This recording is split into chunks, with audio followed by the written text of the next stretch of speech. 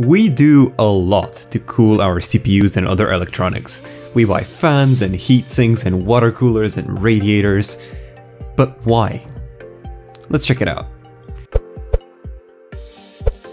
First, let's look at why computer chips get hot.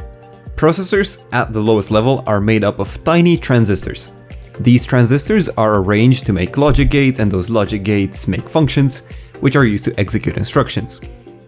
These transistors are actually a very simple concept. They're either on or off, much like a light switch. When they are turned on, they will let current flow through. When they are off, they block the flow of electricity.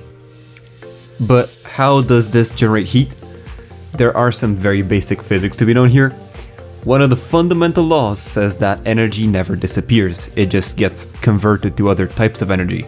So when something resists the flow of electricity, all of the energy that electrical current has needs to turn into something, which is heat energy in our case.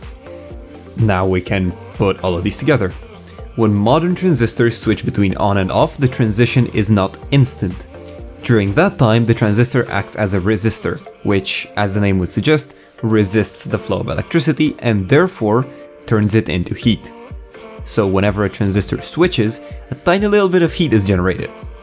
One transistor won't heat up your chip, but a modern processor may have hundreds of millions, if not billions, of transistors.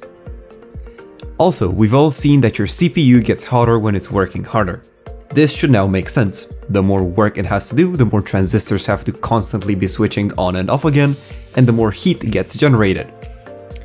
In addition to this, every conductor has some resistance, so electricity flow through any wires in your house generates a bit of heat as well.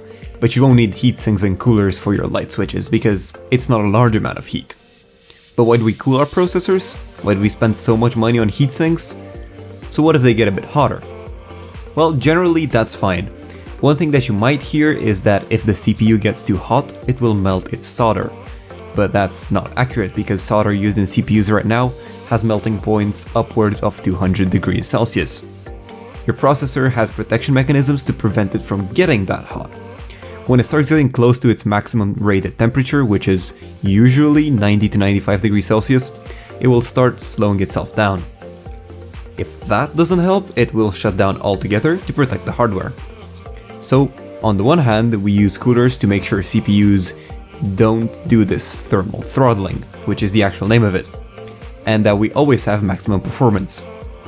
But can you damage your chips by running them too hot? Well, it's not recommended to run them very hot for very long, as it may shorten their theoretical lifespan. When things get hot, they dilate, or get bigger. When they cool down, they get smaller again. Different materials dilate and shrink at different rates, which means that the different elements in your CPU are constantly shrinking and growing, causing very tiny wear and tear.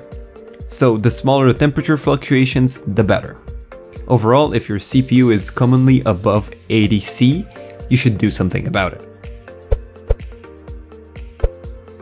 So I really do hope you enjoyed this video, and if you want to see more, you can click on the right to watch my latest video or on the left to watch a random video, or just click the round channel icon in the middle to subscribe. And as always, this has been Vlad from Good Sauce Tech, and I'll catch you in the next one. Take care, bye bye.